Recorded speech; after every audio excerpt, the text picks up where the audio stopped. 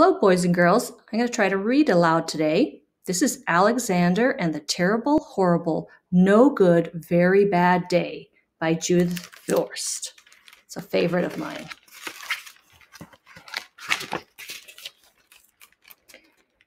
I went to sleep with gum in my mouth, and now there's gum in my hair. And when I got out of bed this morning, I tripped on a skateboard, and by mistake, I dropped my sweater in the sink while the water was running, and I could tell it was going to be a terrible, horrible, no good, very bad day.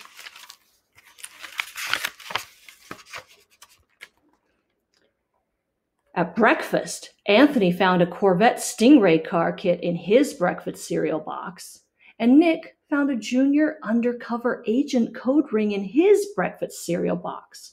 But in my breakfast cereal box, all I found was breakfast cereal. I think I'll move to Australia.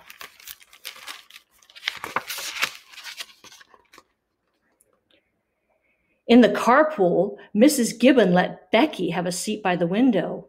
Audrey and Elliot got seats by the window too. I said I was being scrunched. I said I was being smushed.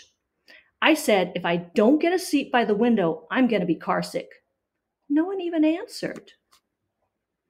I could tell it was going to be a terrible, horrible, no good, very bad day.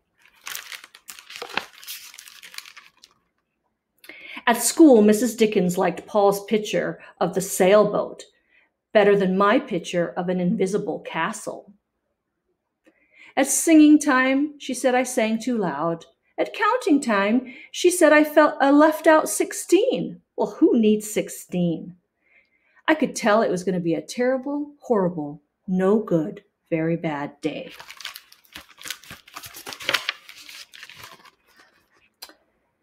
I could tell because Paul said he wasn't my best friend anymore.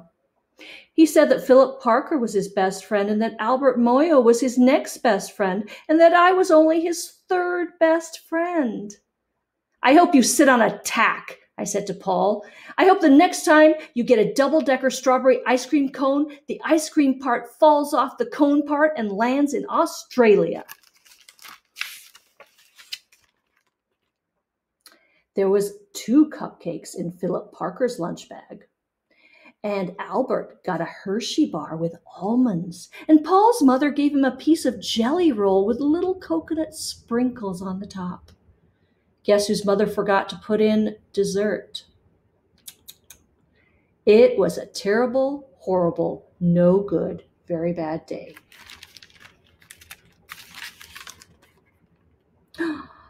That is what it was, because after school, my mom took us all to the dentist, and Dr. Fields found a cavity just in me. Come back next week and I'll fix it, said Dr. Fields. Next week, I said, I'm going to Australia. Oh, on the way downstairs, the elevator door closed on my foot. And while we were waiting for my mom to get in the car, Anthony made me fall where it was muddy. And then when I started crying because of the mud, Nick said I was a crybaby. And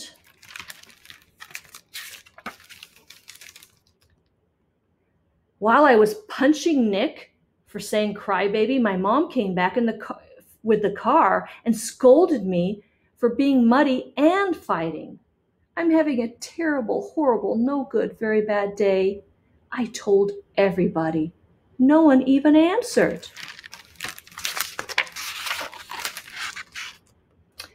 So then we went to the shoe store to buy some sneakers. Anthony chose white ones with blue stripes. Nick chose red ones with white stripes. I chose blue ones with red stripes.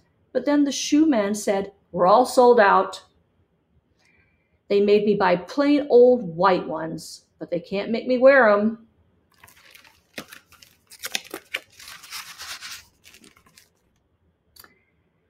When we picked up my dad at the office, he said I couldn't play with the copy machine, but I forgot.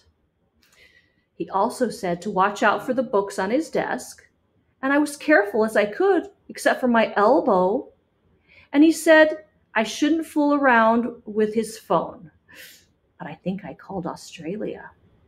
My dad said, please don't pick him up anymore.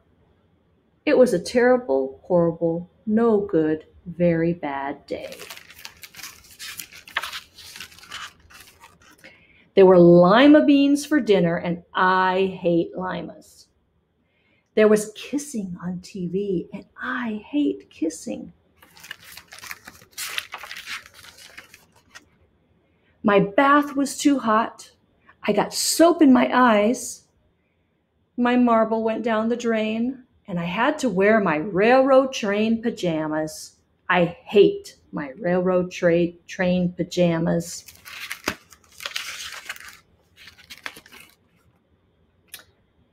When I went to bed, Nick took back the pillow he said I could keep. And the Mickey Mouse nightlight burned out, and I bit my tongue. The cat wants to sleep with Anthony, not with me. It has been a terrible, horrible, no good, very bad day. My mom says that some days are like that. Even in Australia. I hope you don't have such a terrible, no good, horrible, bad day. But if you do, just remember, everyone has them sometimes. Tomorrow will be better.